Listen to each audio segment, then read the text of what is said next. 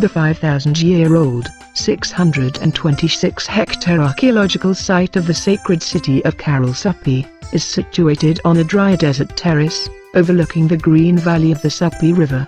It dates back to the late Archaic period of the Central Andes, and is the oldest center of civilization in the Americas.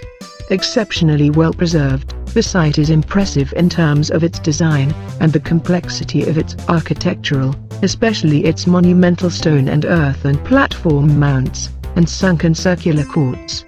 The city's plan and some of its components, including pyramidal structures and residence of the elite, show clear evidence of ceremonial functions, signifying a powerful religious ideology.